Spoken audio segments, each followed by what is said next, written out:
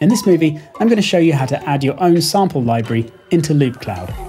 With this free app from Loopmasters, you don't just get all the incredible benefits to sample management, browsing, and even editing and sequencing for everything in your Loopmasters account, but also with any samples in your personal collection too. So to add a samples folder on my hard drive into Loopcloud now, I just click the plus switch on the top bar, then navigate to the folder and click Open. Loopcloud then starts analysing and automatically tagging samples to work out timing, pitch, format, and instrument type. You can also just drag and drop a folder into the main Loopcloud window, clicking Library first to make sure you're in the default view. Although you can see Loopcloud does most of the work for you, with instrument tags added when the file name contains them, as well as key and BPM info coming from the file name, or an audio analysis if not, there are some instances when you might want to make adjustments, like when a loop is tagged as half the speed it should be. I can correct this by right-clicking, going to the Analyze menu, and forcing it to detect the BPM within a certain range. Sometimes a one-shot in your collection might also have a misleading name, suggesting it's in a key, like A, and also have lots of transients and appear to be a loop, in which case you can clear the key and BPM tags using the menu, as well as set it to one-shot.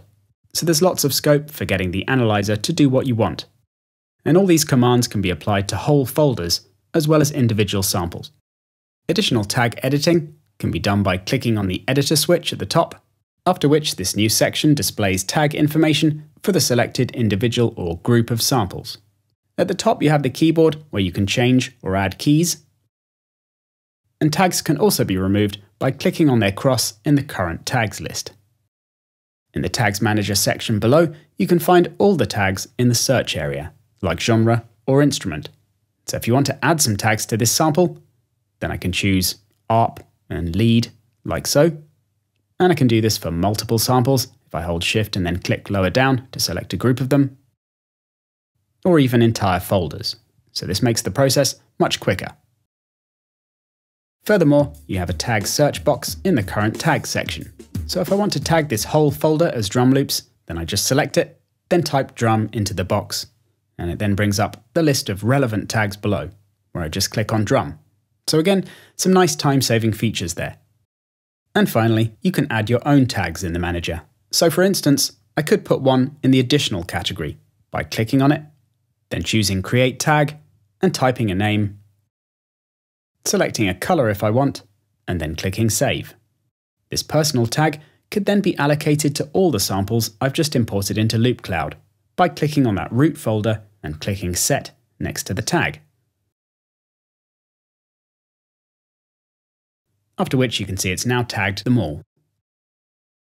And then I could do a randomized search through loops from my collection only if I wanted to, by choosing the personal tag in the additional category in the search area.